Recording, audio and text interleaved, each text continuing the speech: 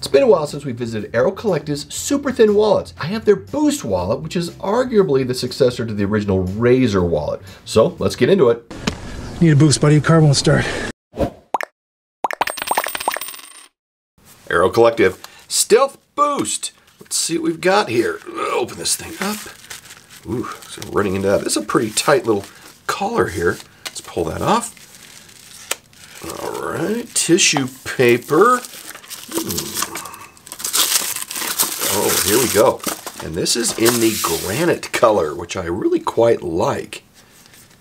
We'll talk about how these are a bit offset.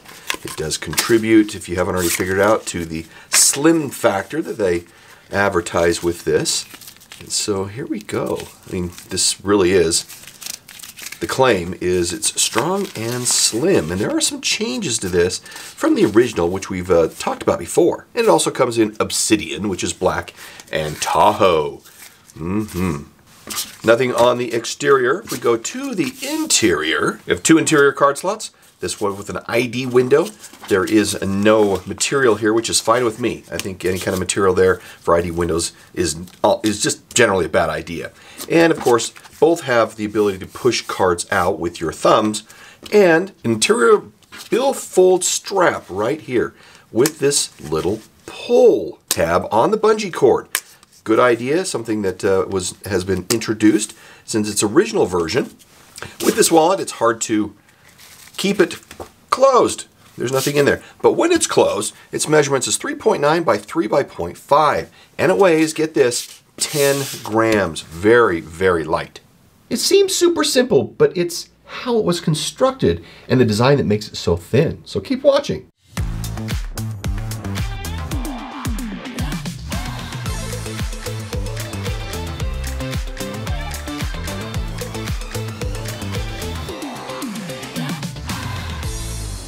Of course, every time I leave it, it'll open up like this. 4 cards, 5 slips of cash. Company recommends up to 8 cards and up to 6 notes. I have 5 in here. Now, US and Australian currencies, Canadian is a little snug, even though the company doesn't say it supports yen and euro. I think they do. They only spilled out just a little bit, but you can see the kind of spacer we have on the top and bottom here. The company indicates they're working on other models which can address more currencies that will provide the same level of space like the US dollars. We're talking about space from top and bottom here, which I think is quite nice. This is designed in the United States and made in China. The website says the United States, the insert says China. I'm not sure which is which. It's made from 2 laser cut pieces of fabric sewn together with the interior and interior pieces. This is RFID material right here, and it also provides structural support. With just this material, it is very, very thin. And it's hydrophobic, means it repels water and moisture, it's abrasion resistant, tear resistant, and like Airo's original Stealth wallet, which is built using a material that is 15 times stronger than steel fibers, this has the same kind of idea. Now, this bungee strap right here for cash, let me get there for us to see, ta-da, is this cash loop. Very easy to get cash in and out. The pull tab here really is what was needed, and this is a very, very strong bungee loop. They've had tests on this where they've just thousands of times using it, not only that, but having a lot of testing with a very sharp implement. It takes a long time to really snap that. So you're really not going to see this snapping over continuous use for quite a while. Airo has gone to great lengths to ensure the materials they use are of the highest quality and that manufacturing happens in the United States where it can. Now, this is priced for $68. Woo-hoo! And you can see how it just continues to do that. From a usability perspective, the design of the wallet contributes to the thinness of the overall design. If I take this cash out here, I can show you exactly what we're talking about.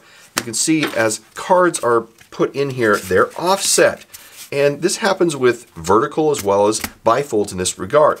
By having them offset just a bit, you're redistributing the thickness across the wallet. Same thing happens when you have vertical card wallets, which I'll show you another time. Now, different from the Stealth, the Booster uses a one-of-a-kind proprietary custom-milled textile material.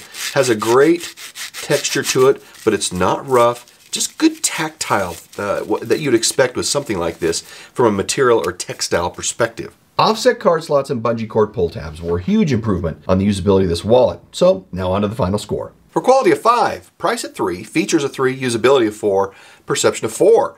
That gives us a great score, 4 out of 5. Now, how do you think I kept this closed?